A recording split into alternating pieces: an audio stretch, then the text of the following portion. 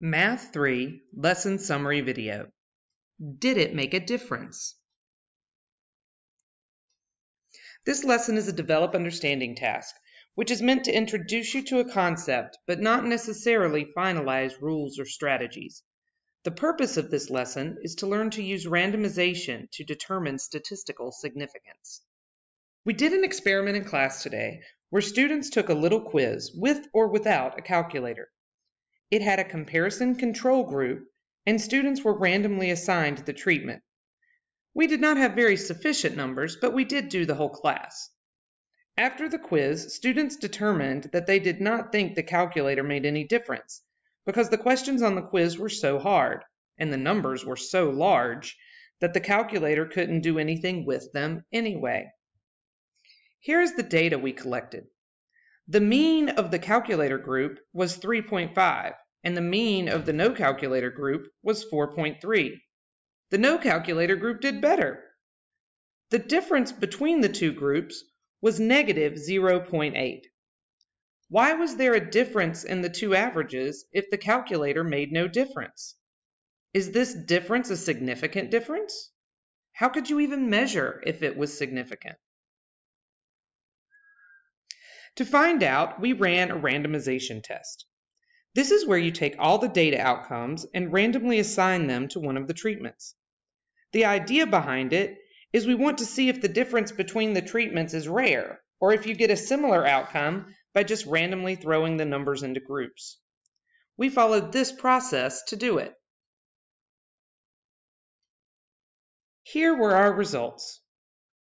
To figure out where our actual difference from our experiment compares to these results, we made a frequency distribution. When we look at the results of our randomization, we are trying to compare where in the distribution our experiment difference would fall. If it is statistically significant, we would expect it to be an outlier, or somewhere in the outside 5%. This could be in the 2.5% at either end of the distribution. We find that our experiment difference on negative 0.8 falls near the middle at the 28th percentile. This would mean that the difference in outcomes could just as easily come about by random, so the treatment made no significant difference. Students in Miss Langston's class want to answer the following question. Can music help you perform better on a test? They randomly assigned 20 volunteers at their school to wear headphones playing Mozart or headphones playing no music. The subjects then completed a test. The scores on the test were recorded. The results are given below. The mean of the Mozart group is 81.5. and the mean of the no music group is 82.4.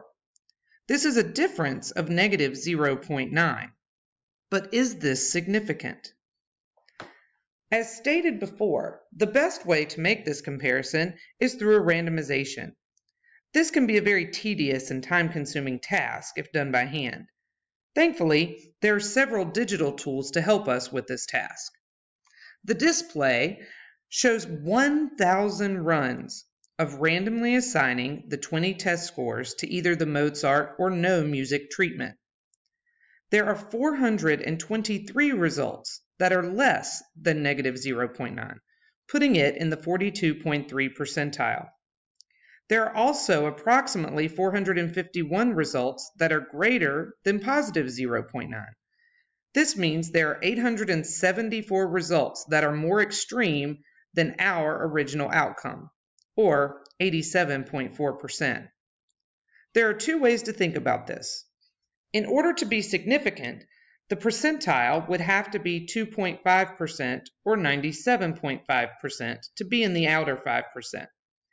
You could also think about it as there are 87.4% of the results that are more extreme than ours, which is much more than 5%. Therefore, we can conclude it is quite plausible that the music does not affect the test score. In other words, a difference of negative 0.9 on the test would not be unusual if the music made no difference at all and you randomly divided the subjects into two groups.